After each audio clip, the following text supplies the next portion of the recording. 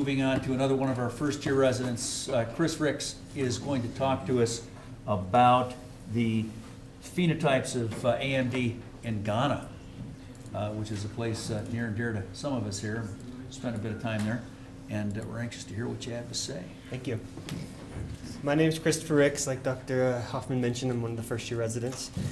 So I recently was able to go to Ghana with Dr. Hageman and the Still Center for Translational Medicine to study macular degeneration in West Africa. And this doesn't just apply to the genotypes and phenotypes of AMD in West Africa. It applies to really all forms of AMD. It's been alluded to several times already today, some of the genetics that have come out with AMD and the big changes that we've discovered in the past decade or so. So we all know what macular degeneration is, don't need to go into details there. A lot of people have these very differing phenotypes and raises the question, why are they so different? What are we really seeing? So one of the big things that's changed in the last decade is understanding what genes are associated with AMD. It turns out that chromosome 1 and chromosome 10 contribute a vast majority of the genetic risk factors to macular degeneration. There's several others, you can see there at the bottom here, that also associate with it, but studies have shown that it's less than about 5% of AMD is attributed to those other cases, and 90 to 95 are associated with either chromosome 1 or chromosome 10.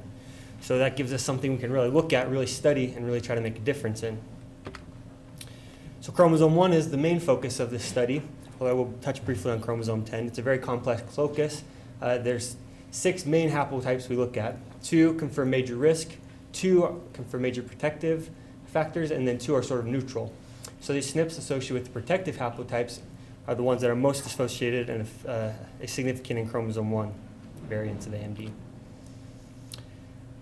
So why Ghana? So a couple reasons. One, we have one of the doctors we worked with, who we'll talk about later on. He is from Ghana originally. He's now in the UK. And he was able to set up a lot of the connections for us. But really it comes down to the genetics. And we'll probably see this in a broader West African population as well. But in chromosome 1 frequency, with just pure chromosome 1, we see in about 11% of Caucasians and about 9% of Ghanaians, we think. There's not great population studies. Whereas in chromosome 10, we see it in about only 1% of the Ghanaian population. And then this is the big factor here. Almost 45% of all the chromosomes studied in the Ghanaian population have this protective alleles that make it so AMD is very, very rare in the West African and probably the broader African population as well.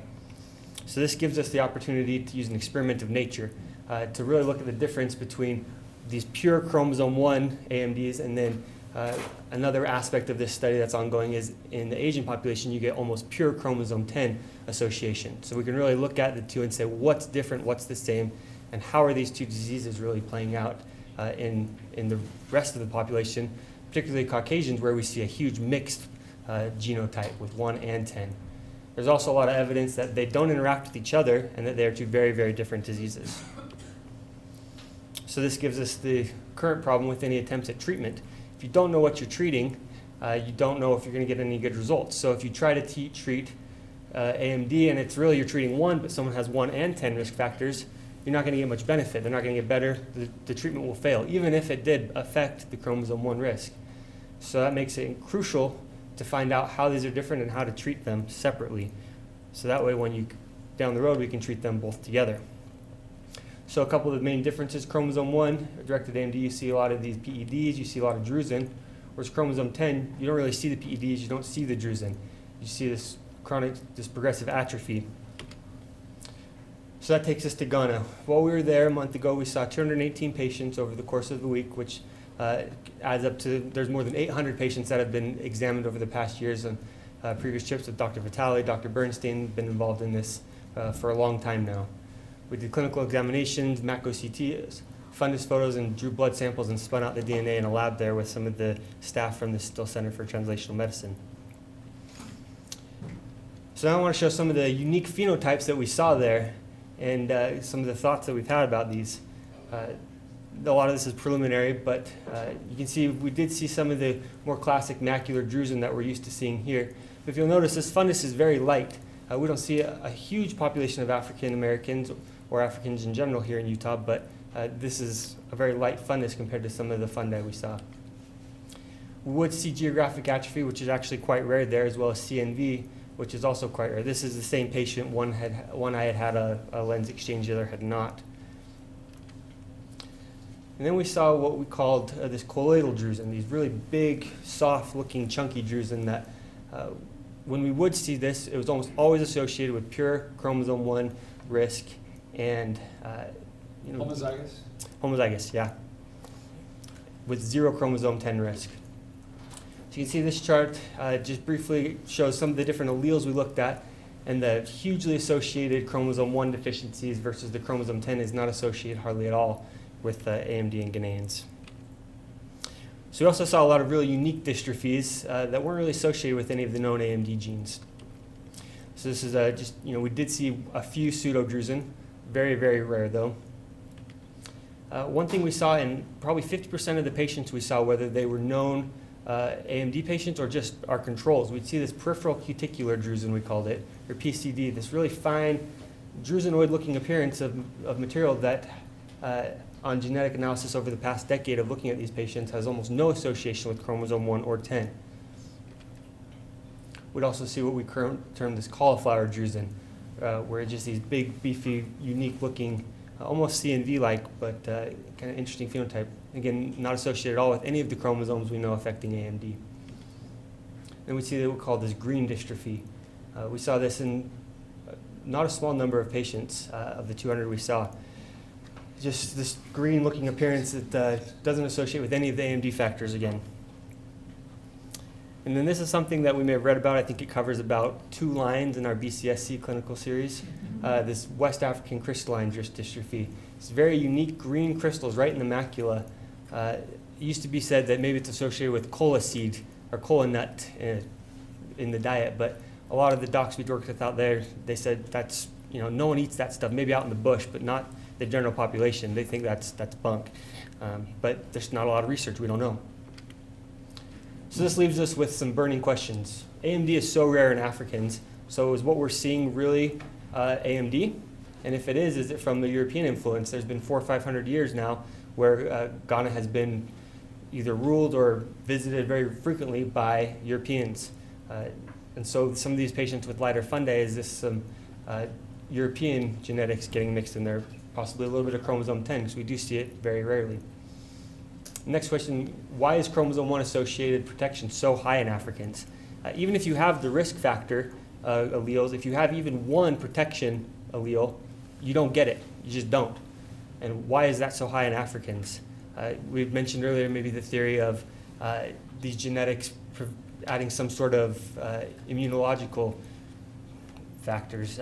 You talked about the Europeans getting wiped out every couple hundred years, and the people that survived, maybe this helped keep us alive. And then what causes this green dystrophy, these cauliflower dystrophies, and some of the West African crystalline dystrophy? This all is going to take more study and more research. So next steps are going to be to continue studying these genotypes and phenotypes associations to really understand the differences in the process that goes into play when macular degeneration does manifest itself. Really trying to work to understand the differences in chromosome 1 and chromosome 10. And currently, Dr. Hageman and his group at the Still Center for Translational Medicine are preparing for clinical trials of a gene-modulating therapy that targets chromosome 1, which is really exciting. It shows a lot of promise, and if that works for one, then that could treat a large section of the population with AMD, and the next step would be to work on chromosome 10. And then down the road, we could realistically see a cure for macular degeneration. And then further research into these unique dystrophies with no known cause. So I want to give a huge thanks to Dr. Hageman and the SCTM staff. They did a lot of work on this trip and were kind enough to let me join them. Some of the other doctors from around the world we worked with, Dr. Julie Silvestri from Belfast, Dr. Winifred Amawako in Nottingham, and then the 2 local doctors we worked with a lot, Dr. Stephen Akafo and Dr. Kwesi Amisi Arthur, and then the entire 2017 Ghana team. Any questions before I move on to my quality improvement project? Yes? So, fascinating these differences. And the most fascinating group that they've looked at was Easter Island. Have you heard about this? Yeah. They essentially looked at the entire population of native Rapa Nui of Easter Island, and there was 0 macular degeneration. 0. And they did not have risk of either chromosome 10 or 1. And a lot of them had protective it's considered a group that moved from Africa very, very early on. And so if you think again about the hypothesis that there is a difference, an association with an increased risk of infection for the protective type, because what this does is that this is a regulator gene, and the protective really is effective in turning off the complement system. And when you have a defect, your complement system is always revving, always going.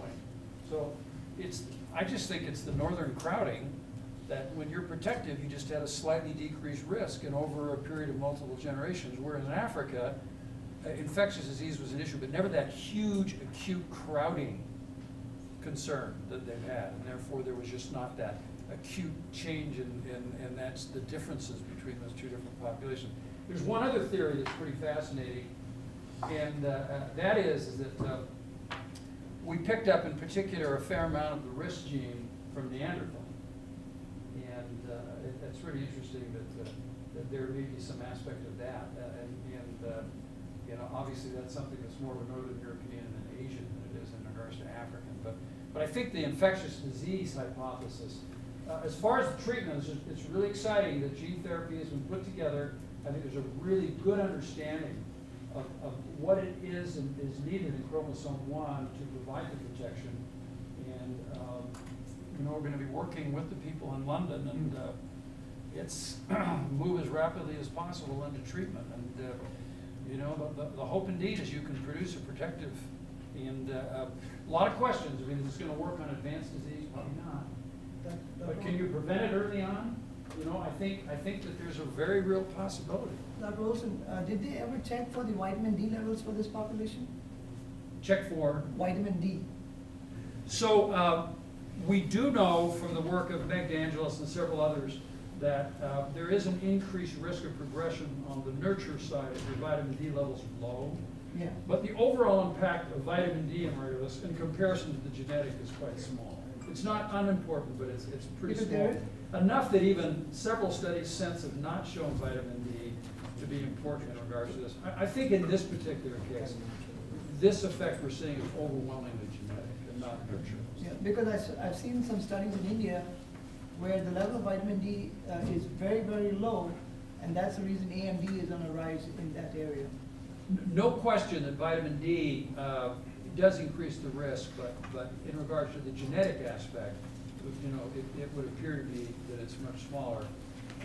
I mean, I think that you can see that largely what we're seeing here is the genetic. Nurture is not unimportant, but it's a relatively small effect. All right. Now let's briefly touch on my quality improvement project. So I was tasked and undertook the recreation of the residence schedule this year. So this was driven by the addition of a 4th resident. So I want to thank Lee for joining us and causing this to happen. So our goal of the project was to create a schedule that maximizes education, training, experience while balancing all the needs of the different, the Moran, the VA, and the university. So we want to measure this by self-perceived preparedness for fellowship and practice, resident wellness, as well as faculty evaluation of residency, resident competency. So you can see some of the changes that are coming into play here. There's obviously a lot to look at, a lot of time spent fiddling with the colors. That's probably the most important part.